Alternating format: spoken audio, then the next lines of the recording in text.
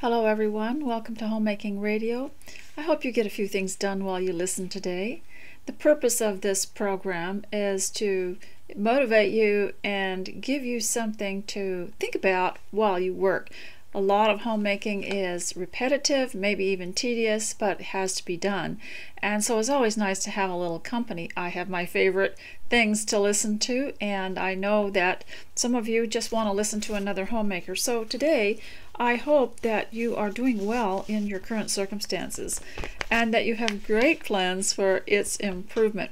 I know here at the Manse, I'm always looking around for things that have to be repaired or improved or repainted, and I've got it on my list to do, and so it just seems endless. Of course it is endless, but we do the best we can because we want to be good stewards of what we are given for the moment, even if we want to maybe move on and do better. And so today I'd like to suggest that you go to the channel on which this is posted and subscribe, because apparently you can be notified in some way, even if you just go to YouTube and check to see when it comes up next. And you'll know that it's me because there's a teacup on the cover. And speaking of teacups, ladies, we had our 50th anniversary, and the little church that we serve here surprised us, and so there were about 16 people that stayed for the celebration, and the room was decorated beautifully. And I don't know how they did it, because I live right next to the church building, the meeting house, and I hang my clothes out on the line. I look over there, see who's parked there and everything. I don't know how they did it. They were so sneaky. They must have snuck in a side door or parked out of sight, and they decorated it beautifully with golden things. And you know, I've been to golden wedding anniversaries, and I always thought it was wonderful, but I never really could quite connect that I would have one someday, that we would have one. And of course they know that I'm trying to cut down on my clutter and everything, so they were very careful not to bring a bunch of stuff, and they supplied a Costco cake for us with a greeting on it, and I had not had one of those in so long that I came home and looked up the Costco recipe for the filling. Everyone's always so fascinated with the filling, and I think I found one that I might be able to use. It was cream cheese and whipping cream, vanilla, and I believe powdered sugar. I don't know what you call it in other countries, but it's the icing sugar. And there could be substitutes made for people who don't use sugar, but that way you don't have to use. A lot of them had the recipe included a package of instant pudding. I don't use that stuff because I don't like all the ingredients in it, but this one recipe that I found I think will do. So that was a pleasant surprise, and we did get one little piece of that, and they boxed it up and took it somewhere and froze it for later, I guess. But anyway, one of the ladies works at a bird seed company. She goes there, I guess, part-time, and she fills bags with seed for wild birds. So they gave us a little set of mugs, just two of them. Got one here, and it has 3 different birds on it. And this one has a different set of birds. Looks like the chickadee. So there weren't saucers to it, but that's okay. So I wanted you to see that. And today I have quite a few things to talk to you about. I've been very busy, and my house has slid a lot because there was somewhere I needed to go, and then someone needed to come here, and I had some guests, and I had a bit of an upheaval with a repair job in the house, and so I've just gotten far behind on coming here, and I've missed seeing you. I've missed talking to you, and it's the only place I can come where people don't talk back to me. Nobody does anything I tell them to, but you might. So today I want to suggest that you subscribe on the channel, and then go to the link that I've provided underneath the video, and that is the blog on which I have embedded the video, so that you can see the rest. I'll include pictures and maybe describe this a little bit more, and so that's what I'm doing them for. And you can also leave a comment there. You may also write to me. My email is on there if you like. And so today I also want to talk about the homemaker's purpose and how easy it is when you have to learn to be self-motivated and self-employed, and how easy it is when you are at home to think that no one notices, so why should you go to all the trouble to prepare yourself, prepare your appearance and get ready. And by the way, I have a new shirt, and it's a green plaid because that just was the mood I was in. It's autumn here, and what I have done is I have taken a shirt that has the more traditional collar, and I've turned it under and stitched it down so that it has this little round collar. And if I wanted to make it a little bit more fancy or feminine, I would sew on some narrow ruffled lace around it. But I've been doing that, turning all these collars under just to give them a different look and make them a little bit more fancy for me. And so today I also want to talk to you about the motivation and verve that you need for the home that we often don't get from anybody. You know, people will say that when they were at work working for an employer somewhere else outside the home, that maybe they felt more motivated, more uplifted. Always, of course, you're given rewards and incentives. So what you have to do at home for homemaking and getting ready is to give yourself some incentives.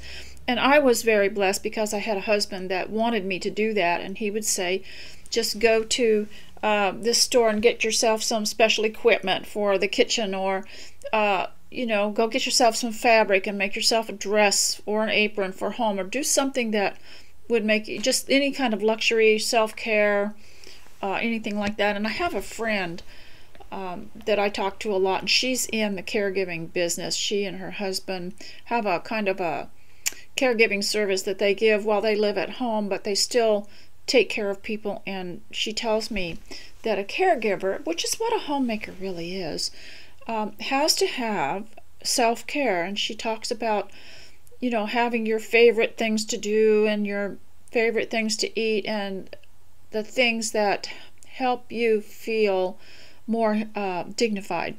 And if you were to come here, if you needed help and I had to give it to you, not sure I could, but I would think, what would you do? What would you do if someone came to you and they needed something to help them be motivated and strengthened for the home and have their minds settled and focused? What kind of care would you give them? So I thought, I can't come to see you, and you probably can't come to see me, but I can talk to you and give you a little bit of a course right here today to take. And the first thing I'd like you to do to settle your mind is to make your list. I've got this one I got at the Dollar Tree. It says today on it, and of course with mine it says today, but it was yesterday and the day before, and I didn't get it finished.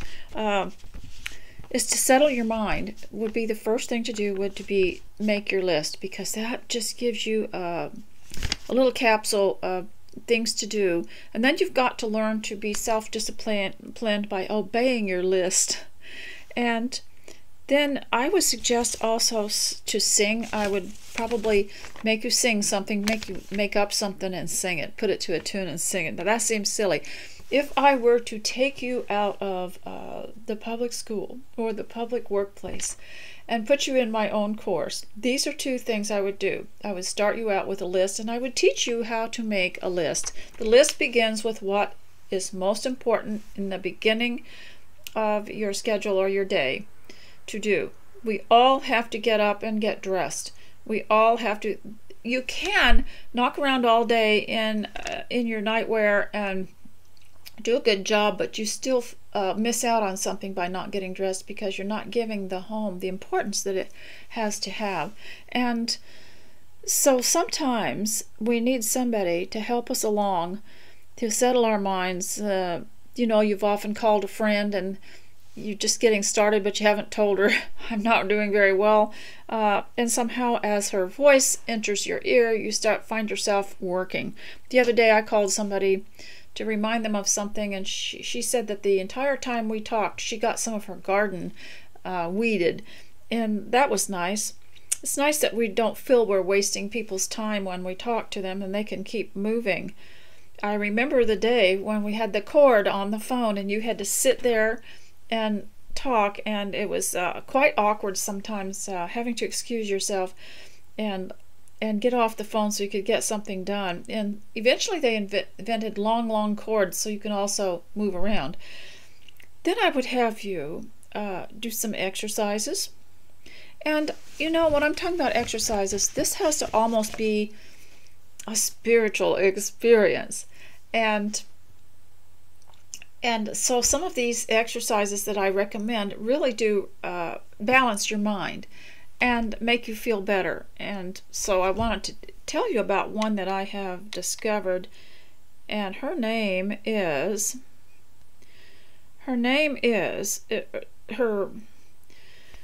program on YouTube is called Weight Loss with Natasha Mohan, and I believe she's in India. And her exercise outfits are just beautiful and extremely modest. She does show a picture now and then of a too fat waistline or something just to motivate you, so you know what you look like. But for herself, she wears and keeps covered in just beautiful exercise clothing that's not too revealing and not too tight, and it's just pleasant to watch. So if you'll go to her site, and I'll try to remember to leave a link, you can find her easy exercise, and she has one that you have before you even roll out of bed. Special exercises to motivate you and to get you going in the morning. And this is one of the problems, I think, as being a homemaker, is that you are your own boss. How things turn out are totally up to you, unless, of course, you've got other people that you have to work around that aren't cooperating. For the most part, if it's to be, it's going to be up to you. And so you determine by your list and by following it and by getting the proper motivation how things will turn out. And one of the best things for your mind, besides the singing and making a list and the praying, is these stretch exercises. And she has a wonderful 2 beautiful exercises before you even get out of bed, which I really like. And then look for her easy exercises that are sitting in a chair. That way you won't damage yourself in any way. And I would recommend these for overweight children too. These are not too hard for overweight children. And then you can graduate to something a little faster. They are from 1 minute to 7 minutes, so you're not really in a seriously long workout. I wanted to talk a little bit about this because if you get yourself in a funk and you cannot focus, I would really suggest that some of these stretching exercises, but don't look at it as exercise. I changed the name of it some time ago in one of my older videos, where it wasn't exercises, it was mental inspiration or something like that, because when you say exercise, it brings up a different picture to some people. But you can make them very applicable to where you want your mind to go. And you won't know this until you have tried it and how much it improves your thinking. If you're a negative thinker, these simple stretch exercises can really improve your thinking. I have been doing quite a bit of research about this recently, and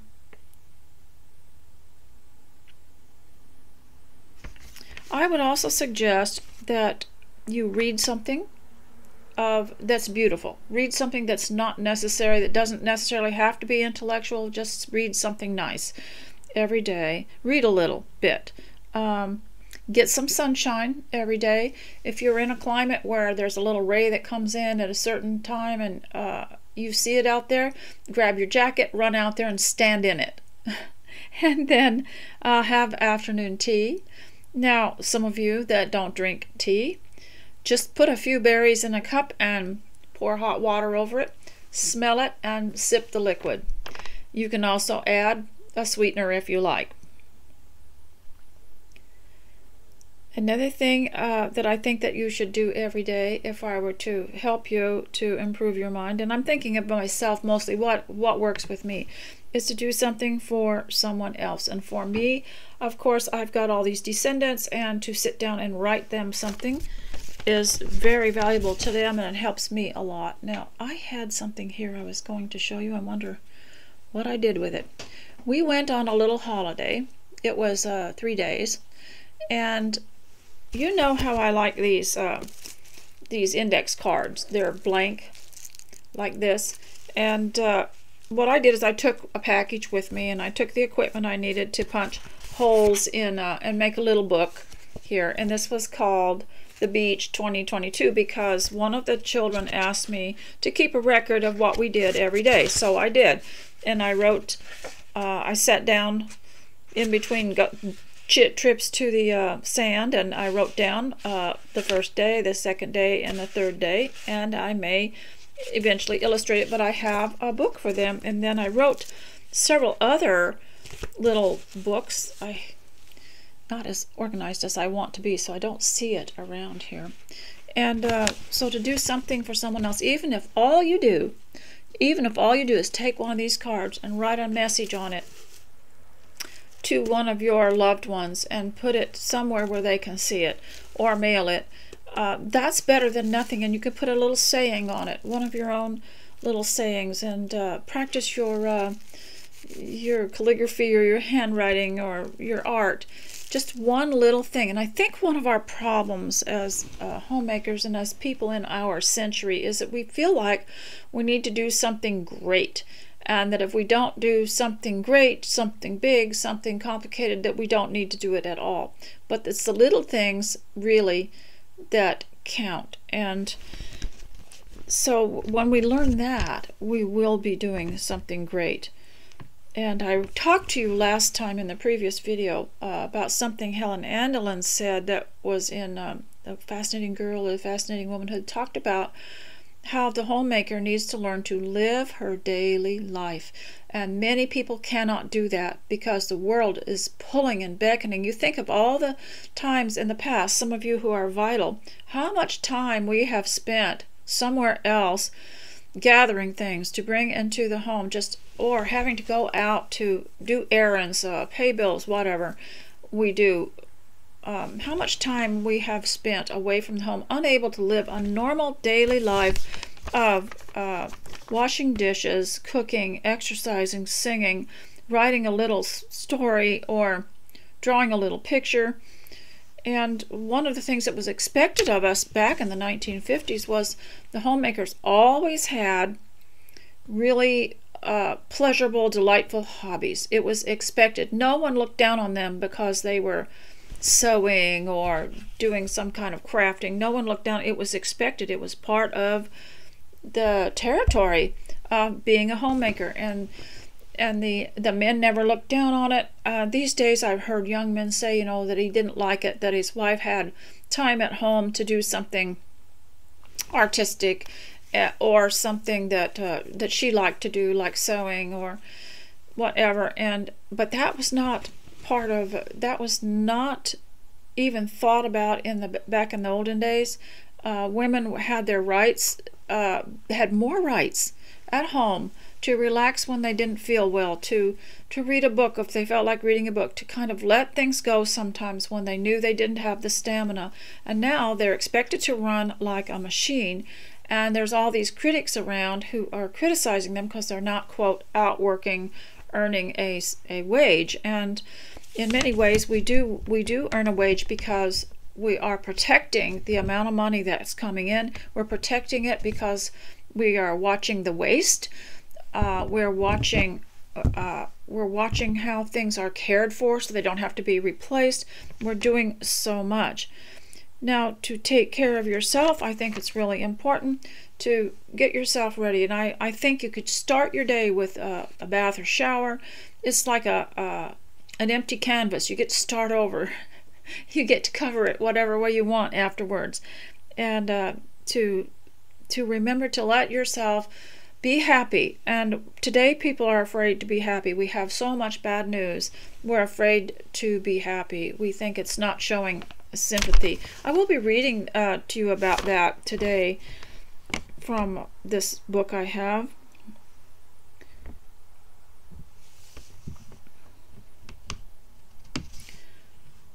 and to pay attention to the pleasures God has given us, the choice of our clothes, the colors that we wear, the things that inspire us from day to day. For example, as a homemaker, you learn to discern the day, discern the weather, discern the feeling that it has. You can't do that if you're always in a rush.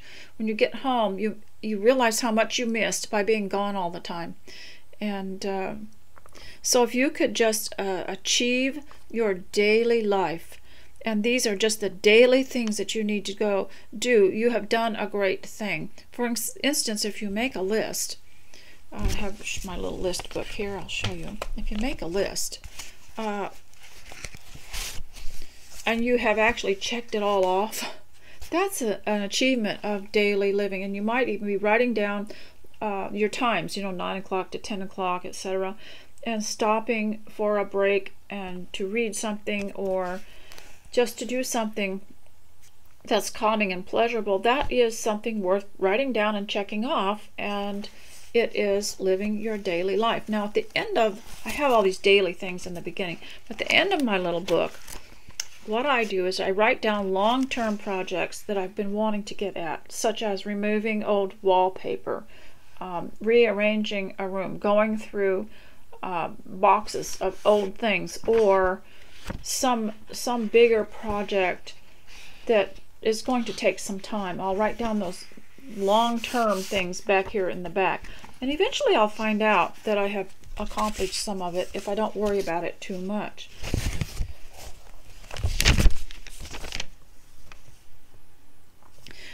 Now, if you learn also to live without support, I told you you get praises all the time in the public. If you do something and it's with a group or it's with a public group, you get approval.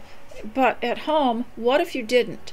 Could you learn to live without support? And of course, I'm creating these videos so that you can have some kind of support. Homemaker support is what I call it. But what if you didn't have it? You need to learn to work and achieve and plan for your own satisfaction, and to also be good stewards of what God's given you and not worry about the support.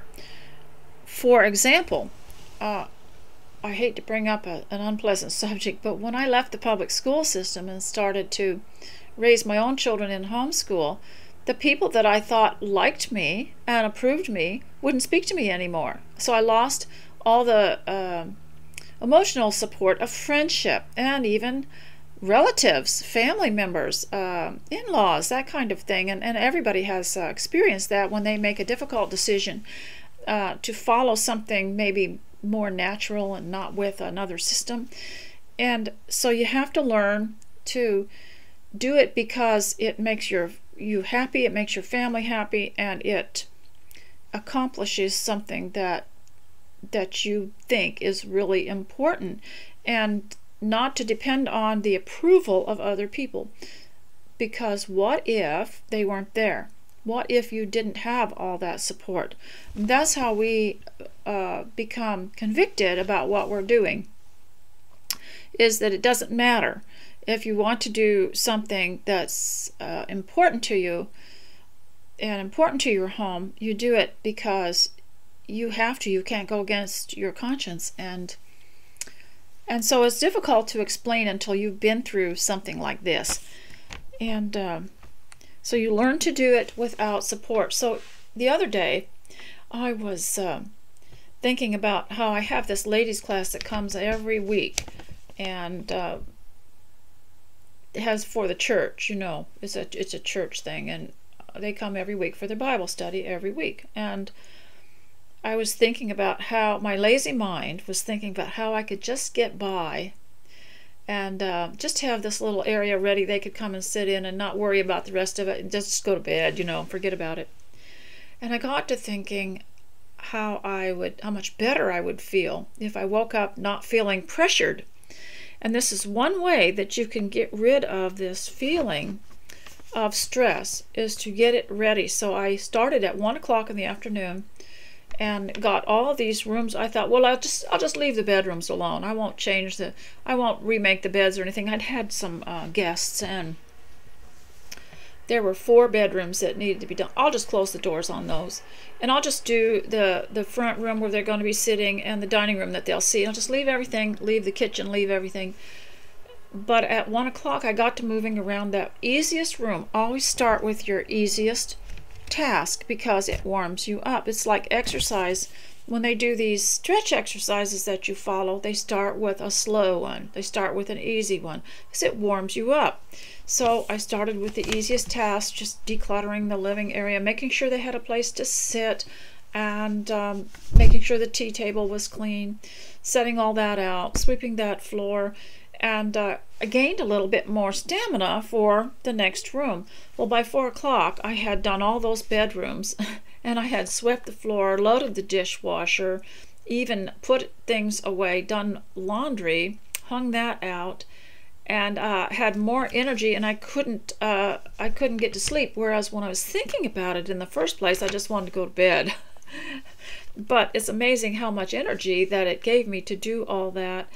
And so that solves a lot of depression, is to get things organized and cleaned out. Now, in dressing for the home, my biggest piece of advice that I was ever given was, don't appear to be in distress. Fix yourself up like you don't appear to be in distress, that you're not put upon, and you don't have a huge burden on you, and so that people don't feel sorry for you. And always think about David after he went through a period of depression and mourning. He was in apparently sackcloth and ashes, which is another study you could do to be homeschooled, find out why they used sackcloth and ashes.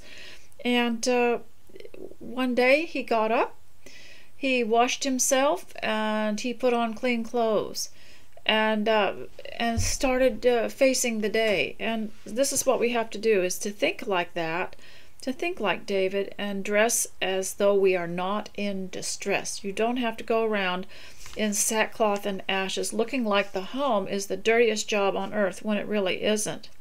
And create a daily habit, and then when you don't have support to lean on, those daily habits will just kick in. They'll kind of take over like a little motor in your mind. And sometimes when I get a little bit discombobulated and I wake up rather bewildered, I'll just look at my list. I'll start out with that appearance and think about, okay, the day's going to be okay. Just get the appearance taken care of, and the little stretch exercises, the prayer, the list, and then after that, see, those are the slow, easy things. You get those things started. Don't worry about the other things that are bothering you. These other things are a little easier to do. So homemaking is not all confined and unvarying, as Mrs. Bennett emphasized when she was saying that their social life was more interesting in the country than people thought. If you'll do things in a way that interests you, if you will dress in a way that makes you happy, if you'll do things in a way that interests you. You have to have a grim job in the kitchen, but do it in a way that will interest you. I put on some music. In the old days, we used to just do different things, sing. Do you remember? We set the songbook right there behind the faucet, leaning on the window, and started singing while we worked. And you could get through 4 or 5 verses of a hymn. And just, what was it? You made long work short or something? There was a phrase we used to use. And I also have something called punch jobs. Now, these are the jobs of the home that no one notices, that don't look like you're doing anything. On a table, I have a stack of books that need to be put in a certain place, so they're over there. And then I have a couple packages of seeds because I'm going to plant some herbs, and they're sitting over there to remind me of that.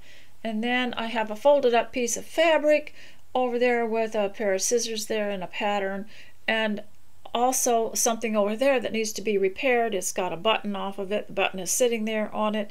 And then I have in the kitchen a jar that's missing a lid, And so these are just called punch jobs. They are things that nobody would think of as homemaking, but they're all those little things that aren't even on your list probably, that that no one notices. A letter that needs to be answered, a card that needs to be sent, and even a list pad to list your grocery, all that stuff. And nobody realizes how much it takes, how much you do, because you do everything. When you go to work for someone else, there's a different employee for each one of these things. But when you're home, you're doing it all. You're managing things and you're also doing them. And then also providing a comforting presence in your home for those around you to encourage them. So when you're doing some kind of housekeeping too, this is what I did the other day when I ended up cleaning up everything all at once. Normally my lazy self would say, oh, I can get by with this, and I'll just hide a box over here and, throw something over something that nobody will notice. I got it all cleaned up. Was to actually use your mind for something great while you are working.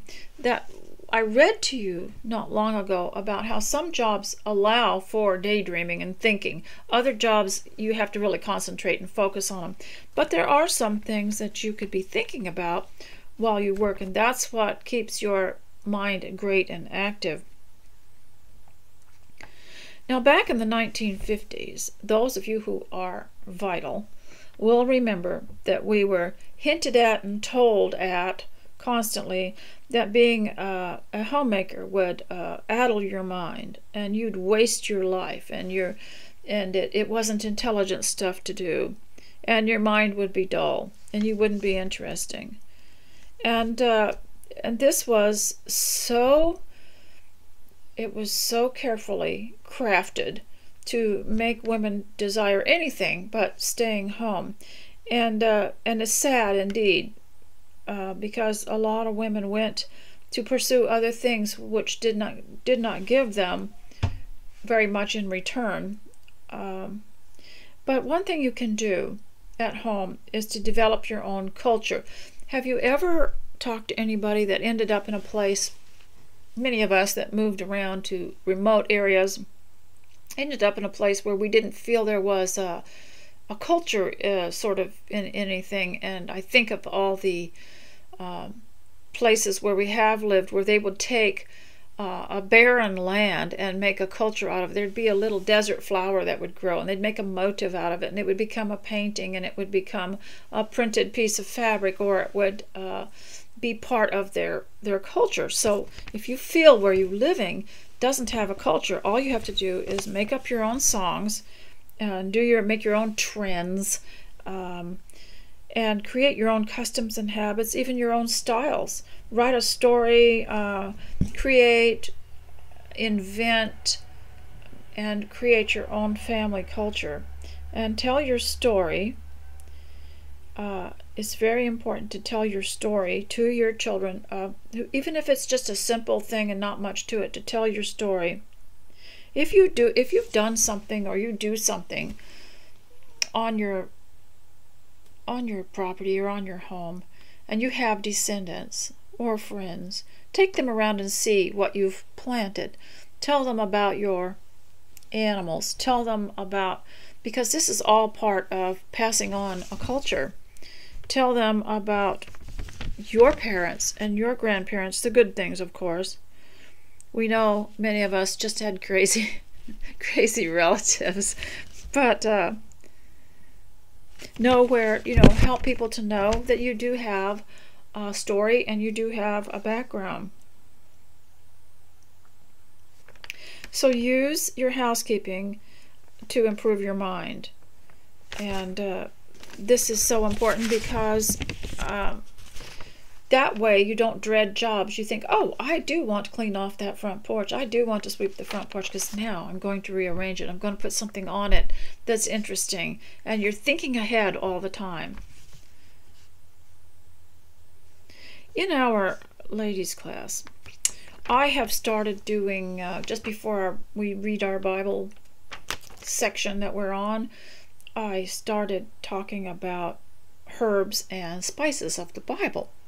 And this has just been so enriching for all of us. And last week we did nutmeg. And one of the things, you can look this up too, benefits of nutmeg. Just look that up and just enrich yourself on this. They all have a little notebook and they keep track of what I'm telling them, but they can look this stuff up themselves. They don't really need me. But nutmeg, apparently, even if all you do is smell it, if it is, you've got some ground nutmeg and you just smell it, it improves the mood. And many of the sites that I read from said that it alleviated depression.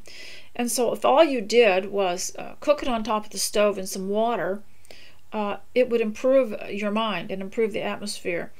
I ordered recently an oil called pumpkin pie spice. It's just a mixture of different oils and has a little nutmeg essential oil in it.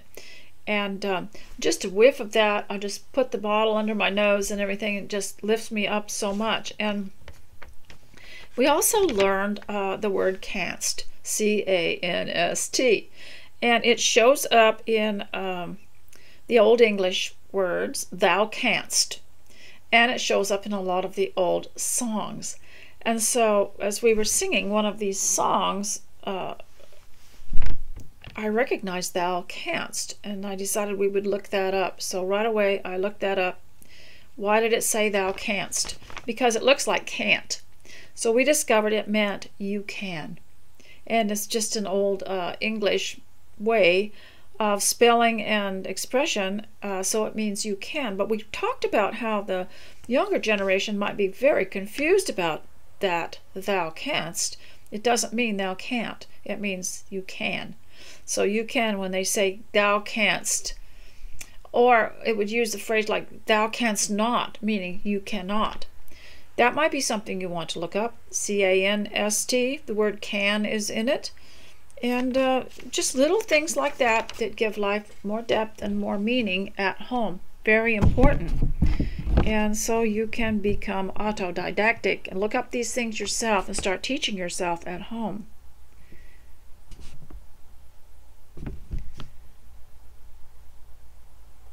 Now, one of the problems of homemaking is the temptation not to see the possibilities of it. You think of if you start thinking of yourself as only a housekeeper or some kind of servant that nobody appreciates, then you leave out the possibilities of homemaking and all that it does.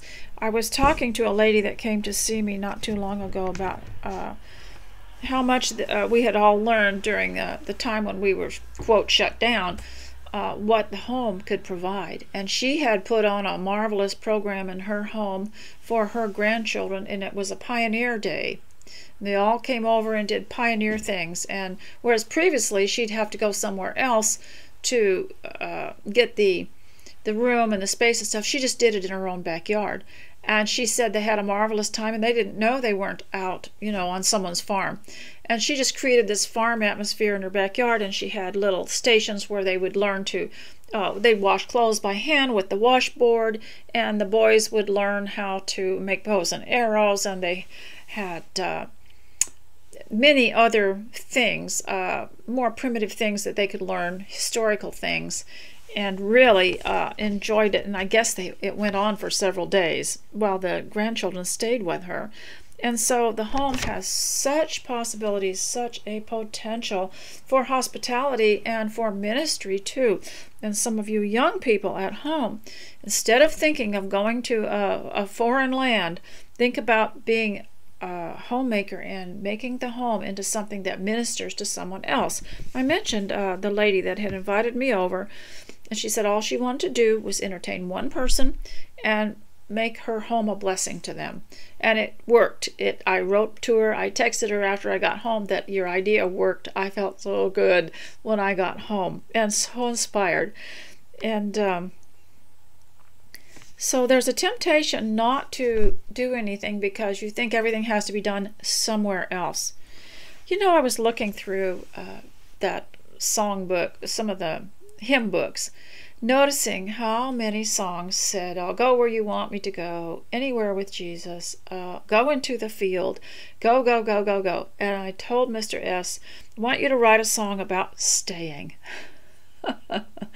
Because we are, by the time you're 12 years old, if you've been brought up religiously, you start thinking you need to go somewhere where where people are ignorant and where they need you, and not realize how much you're needed in the home to uplift the family and to reinforce them and to just be there for them and just love them and let them have your presence, the blessing of your presence there, and how you can minister in the home, even if you're doing what you're doing is shining the faucets on the sink. It's a blessing. And anything else that you do, making your own clothes, or I was watching a video of some royalty that was talking about his sister, who was also royalty, but that she wanted to make her own clothes, and thinking how much he admired her for that. And not that we want admiration, but thinking what a ministry and what a blessing it is to live our daily life. You know, that is such a great example too. To live your daily life is you're sending a sermon, you're sending a message that you don't realize people are picking up on. To live your daily life, it shows contentment, it shows happiness.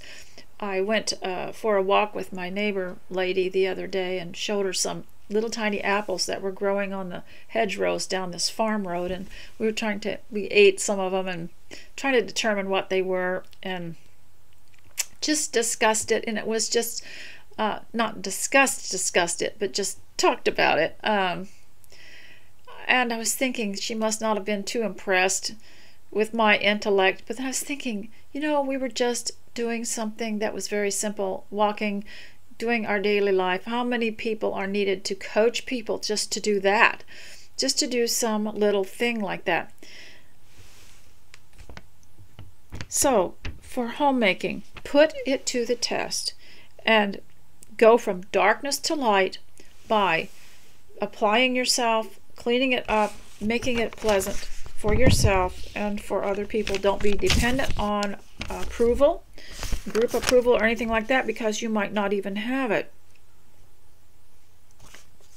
I want to talk a little bit about travel, because I had been on a little holiday with my descendants, and years ago I had put on my blog, maybe 20 years ago, I used to find paintings from the 1800s and 1700s of different things depicting something, and one of the things I found one time was travelers and traveling clothes, and women who were traveling or doing outdoor things in the 1800s, and their clothes, and it was called traveling clothes. And so it was one of the things that people used to do was to have traveling clothes. I even found pictures, old pictures and paintings of people boarding ocean liners, and they were wearing traveling clothes, which would be different than what you wore at home. Well, that would be something that would make traveling special, is to have traveling clothes. I don't know what it would be, but it'd be something that would be special to you and important to you. Traveling clothes. So when you travel, you don't give up your dignity.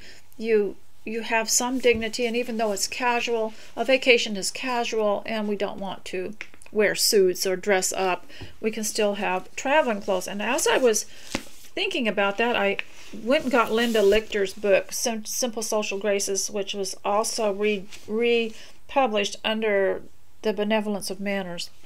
And she had in here, if I could just find this, a picture. Strollers on the Coney Island boardwalk on a summer day in 1897 show a sensibility about public dress and decorum that is in stark contrast to the modern era.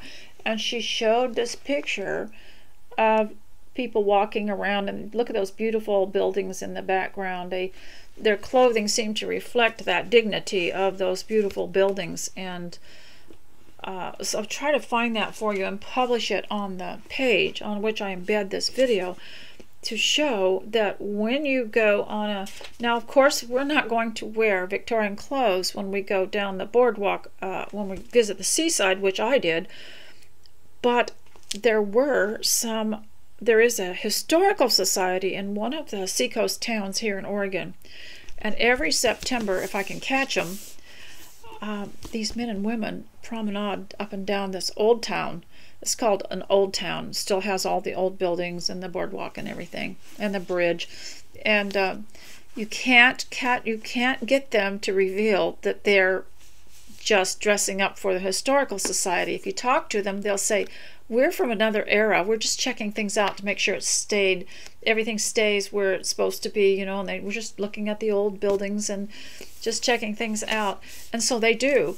And I've always thought that one day I'd like to put my Victorian costume on and just walk down those streets of the old town, because the buildings are still the same. Why isn't the clothing the same? Well, someone changed the way people dress in these seacoast towns, and so we're kind of stuck with this sharp contrast of these beautiful buildings and old towns and the dull dress. But everybody has to find their own way and their own style. Another thing we like to do when we are traveling is to shop. And sometimes you'll get in a place where the shops are not as good as they used to be.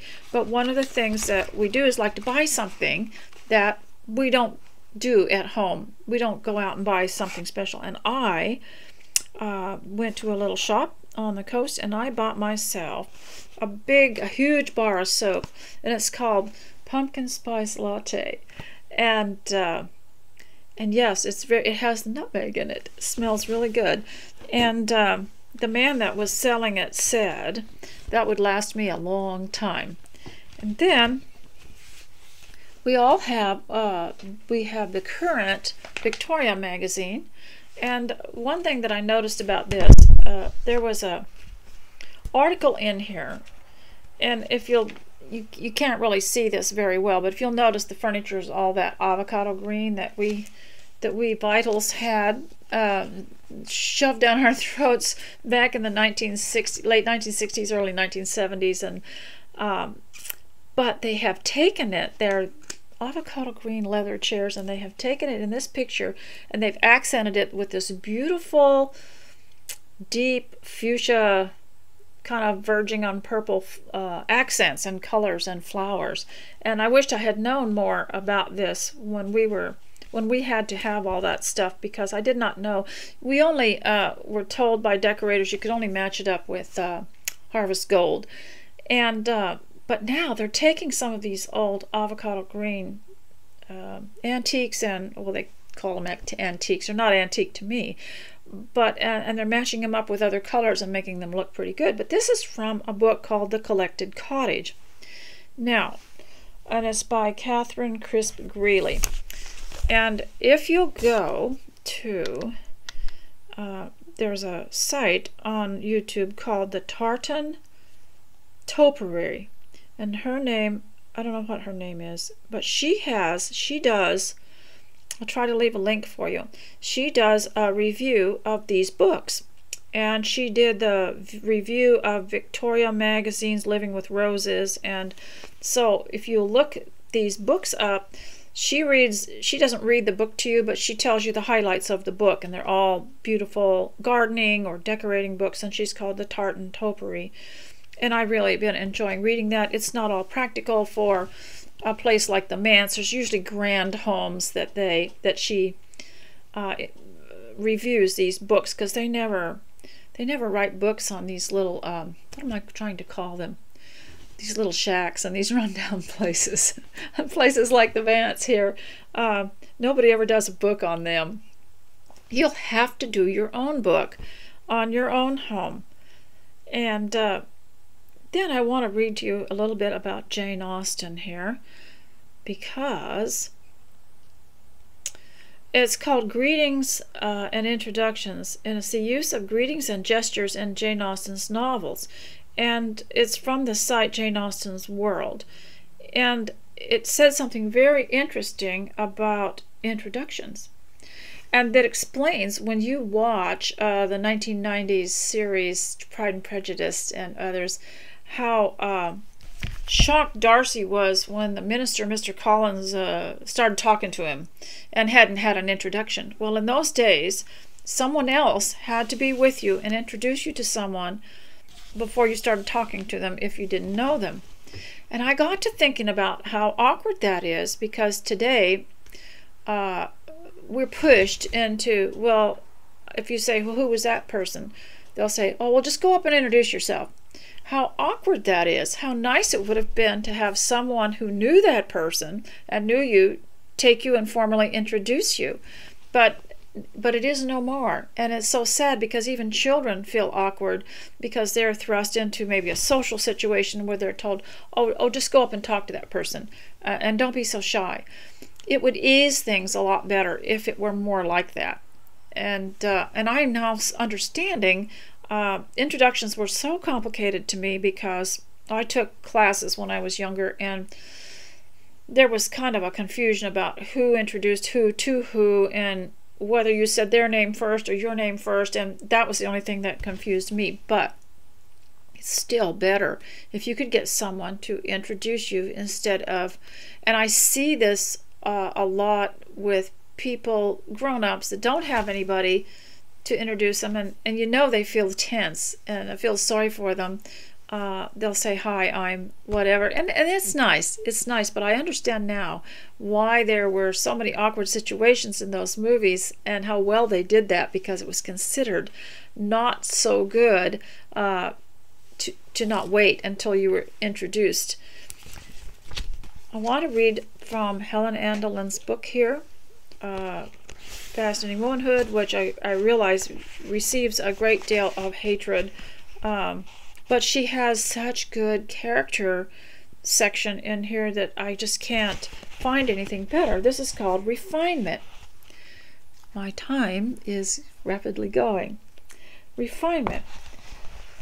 One of the marks of a feminine woman is refinement, which implies good social breeding. Now that sounds very highfalutin and even conceited. This means to be tactful. That is something we could completely do a whole homeschool subject on, was tactful. Courteous, another one. That's a Bible word. Be courteous one to another, as the New Testament says. Diplomatic, considerate, sensitive to the feelings of others, and the picture of propriety, good taste, and graciousness. See, I could have used this when I was maybe 16 years old. 15 is not too young to learn this. A refined person is careful not to offend anyone. You don't just say everything that comes to your mind, and it might seem real honest to you, and you haven't said anything. You haven't done any swearing or bad words or anything like that, but everybody needs a course like this, although where to get it, I'm not sure. But the wonderful thing about homeschooling you and you homeschooling your children is that the idea is to put the idea in their mind, such as refinement, and then they go and look up more about it. So this means to be tactful, courteous, refinement, diplomatic, considerate, sensitive to the feelings of others, the picture of propriety, good taste, and graciousness. A refined person is careful not to offend anyone, is never rude, impolite, inconsiderate, crude, coarse, or vulgar. Now, she mentions later on not to get into heated arguments, and so when you've got someone around you that you know is sensitive to something, you generally would be quiet about it. A lot of people object to that because they say we're not being honest, but we also want to have peace long enough to get the other person in a good mood to teach them the way more perfectly. And so we don't want to sound like we are attacking, and we don't also want to get their back up and make them tense, because they won't be teachable then. I mean, you can tell somebody the truth, but it won't sink in at all if they've been ruffled, if they have had their feathers ruffled, as you say. To be refined. Never interrupt anyone. That's very difficult on these new phones and Skype and what's the other one called that we use a lot, because there's sometimes a time that seems like the space and you can talk but the other person's still talking and you don't hear them, so that is very difficult. Do not bring up a subject which would embarrass someone, and you don't know everything about everyone, and so it's really embarrassing. Even in the ladies' Bible study, we try to be careful in case we have a visitor that isn't quite on board with something we believe, and we keep the conversation somewhat general and it's still in line with the scriptures without making them feel attacked. We do eventually want them to be curious enough to search it out for themselves. Is never rude. A refined person is careful not to offend anyone, is never rude, impolite, inconsiderate, crude, coarse, or vulgar. To be refined, never interrupt anyone, bring up a subject which would embarrass anyone, monopolize the conversation, or focus it on yourself. That's very hard to do.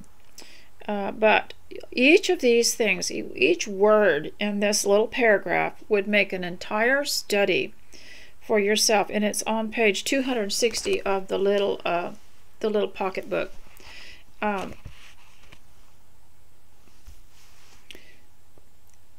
Never point a finger of scorn at anyone. You'd have to explain what that is. Never speak your mind to someone in a blunt, brutally frank way, even though you may be technically in the right. If you can see that you are on a subject which is making someone uneasy, have the courtesy to quickly change the subject. Never use vulgar language, profane, swear, or tell vulgar jokes. Never pick your nose, scratch yourself, or blow your nose in public. Now, we were taught in I don't remember where this was. It might have been in our high school home economics class. How to lower your head and dab your nose if you had to, and not to make it known, just to be subtle with everything that you did. Never says such actions in public are very unrefined. Don't bring up topics of conversation which are inappropriate or unrefined. Although these coarse habits are not becoming in a man, of course they are more repulsive in a woman. That's because they're considered, as Peter Marshall said, made of finer cloth. And that was from his sermon, The Keeper of the Springs. I may have read that to you one time. And they're the women are the ones that keep civilization civil. And cultivate refined taste in the way you dress, style your hair. Use good taste in designing the interior of your house, the selection of your furniture and dishes. Cultivate refined taste for art and music. Never ignore social invitations. They should be promptly accepted or declined with graciousness by phone or letter. Another mark of refinement: be courteous to everyone you meet, regardless of age, situation, financial, or social standing. Each person is a human being entitled to respect, including children. The higher you respect your respect of human beings generally, the higher your tendency to refinement. Any tendency to arrogance shows a lack of consideration expected of a refined person. Nothing is more quickly calculated to make you appear coarse and unrefined than to ignore or shun another individual. To demonstrate your consideration for people, never do anything to hurt their feelings. Never, for example, show indifference to their opinions or downgrade things they say or do, especially if they consider it important. Be considerate of the feelings, opinions, accomplishments, ideas, traditions, religious customs, or way of life of others. If, for example, you happen to meet a little old lady who has spent a lifetime devoted to traditions, don't show disrespect to her feelings by trampling on those traditions. Or if you have dinner with some honest soul who takes pride in her cooking, don't refuse her food or give any indication that you are less than delighted in her meal. If you are in the home of an exceptionally refined person, don't show a disregard for her way of life. by boisterous conduct or heated arguments. On the other hand, if the hostess is fun-loving and set on everyone relaxing and having a good time, show consideration for her thinking by being light-hearted yourself. The greatest mark of refinement you can show is a genuine delight in the company you keep with a respect and consideration for their way of living. I will continue this at another time, but I believe that one of the easiest ways to have fellowship with people and refinement is with the tea party, because people are just intent on looking at what they're doing and pouring their tea and admiring the food, and it just settles people down and makes them feel more refined. Now, I will never forget when the unrefinement began back in the early 60s, when we were invited to a very refined lady's house, and she was having a celebration for the engagement of a girl who, and we were bringing gifts for her, and it was just for the ladies. But the girl didn't even come dressed up. She came in her basketball clothing, because she was on a basketball team, and came to her own little reception dressed like that, and she hadn't even bothered to take a shower or anything, and she flopped down on a chair, and that poor lady that had this really nice home, but she was refined, and she just took it in stride, and she was so kind and gentle to her instead. And that's another thing we need to learn on the opposite spectrum. When people are unrefined or they're rude, it could be their ignorance, it could be they're not trying to be mean or disrespectful, they just don't know, is to show some kind of graciousness. That takes a lot of learning, and I've had to become vital before I figured that one out. So ladies, I hope that you got quite a few things done, and if you will, please leave a comment. That would be nice, but if you don't have time, I understand completely, because this is all about homemaking and making your home a better place to be. And so ladies, God bless you, and stay close to Christ, and I'll talk to you later. Bye.